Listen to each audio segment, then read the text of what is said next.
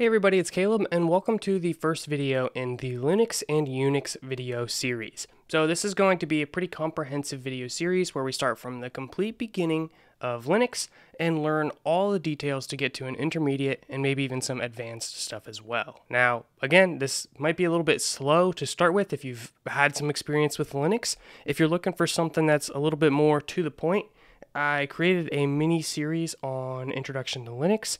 The reason I'm creating another series is because I want to spend more time talking about the details of each command and really understand at a deeper level. So to understand Linux, you should first understand what an operating system is. So this is another example of an operating system, Mac. So you can see this allows us to run software on our computer, such as Google Chrome. Windows is another big operating system, and the one we're going to be using is Ubuntu. So this allows us to do similar things, such as open a web browser. You can see it's just a little bit different in the way it looks and the way it works. So again, the operating system allows us to run different software on our computer. So it's an abstraction layer from the computer hardware down here, then you have the operating system, and then you have the software. So I can write software to run on an operating system, and it doesn't matter what hardware that operating system is running on, as long as they have that operating system, then they're good to go. Another way to think about that is the creators of Google Chrome, they don't have to create a version of Google Chrome for every single combination of computer hardware out there. They just write Google Chrome to run on Mac, Windows, and Linux. So the idea of an abstraction is it hides those details. The operating system is what deals with the details of the computer hardware. So this just being a complete beginner introduction, maybe that was a little too deep, but that'll make more sense as we go on.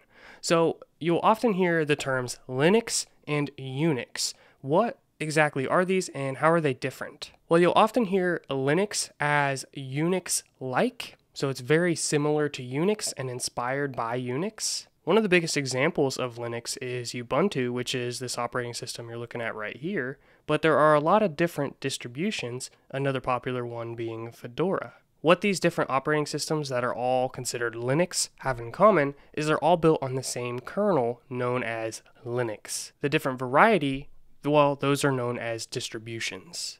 Think of the kernel as the core of the operating system that does the majority of the work, and then there's just software written around that to make these distributions unique. So they all share that same core, and thus they're going to have very similar commands, and they're going to be used in very similar ways. They're not going to be exactly the same, but if you're familiar enough with Ubuntu to be able to open up the terminal and type in various commands, well, then you'll probably be able to move to any of these other Linux operating systems just fine.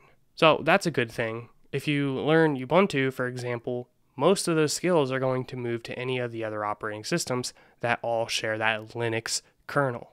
Now, what about Unix? Linux is said to be Unix-like. It was built as a variant of Unix, but there are still Unix-based operating systems out there. A popular Unix operating system that you've probably heard of by now is actually Mac, which is a Unix-compliant operating system. So you can go in here, open the terminal, and type various commands that are going to be very similar to what you would experience on Ubuntu.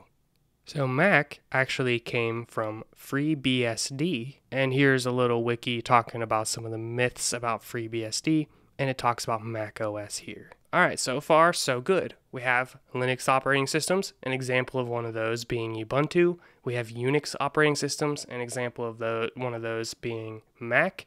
And we also have Windows. Where does Windows fit in this entire list? Well, Windows is not a Unix-like operating system at all. It's its own entire thing. This makes things challenging because now the commands don't work on all of the operating systems. A command that works on Mac or on Ubuntu isn't guaranteed to work on Windows. This can be frustrating, especially if you're trying to learn these commands and you want a computer to work on.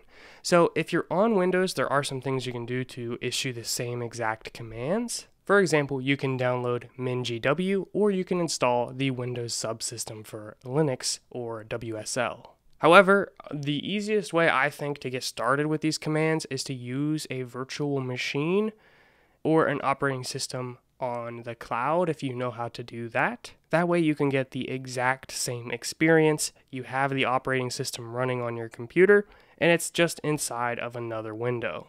See, you can actually minimize it here, and see we have Ubuntu, and we're running Mac.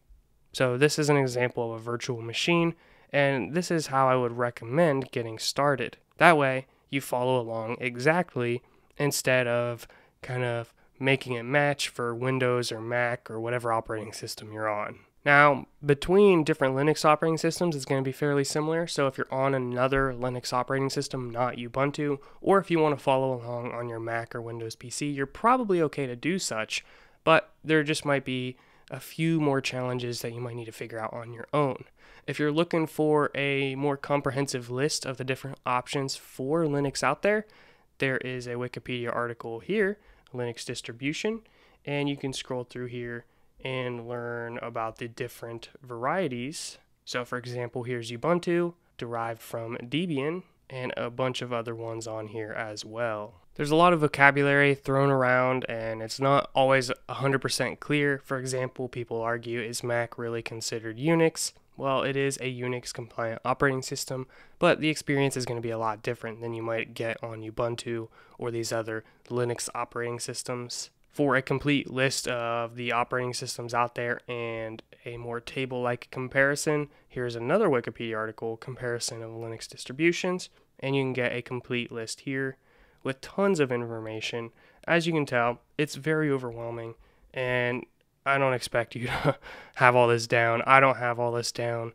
I'm constantly learning, and doing this series is actually an attempt for me to better understand these operating systems as well. I do like Ubuntu, however. It's free, it's very easy to use, and there are a lot of apps built on top of Ubuntu, so pretty much anything you could get on Mac or Windows, you can get some Ubuntu variant. Ubuntu will always be free of charge, which is a great thing to have when you're building computers and you don't want to pay for an operating system. Well, that's